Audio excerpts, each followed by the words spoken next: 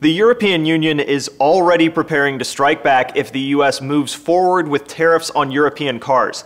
EU Trade Commissioner Cecilia Malmström said at a conference in Brussels Thursday the bloc is making a list of American goods it could target if the US imposes new tariffs. If the US would impose these car tariffs, that would be very unfortunate, but we are preparing, together with our member states, a list of rebalancing measures there as well. Last month, the US slapped tariffs on steel and aluminum imports from the EU, Canada, and Mexico, and President Donald Trump threatened to extend those tariffs to European car imports after the EU announced retaliatory tariffs on US goods. EU Commission President Jean-Claude Juncker is scheduled to meet with Trump in Washington next week to discuss trade relations.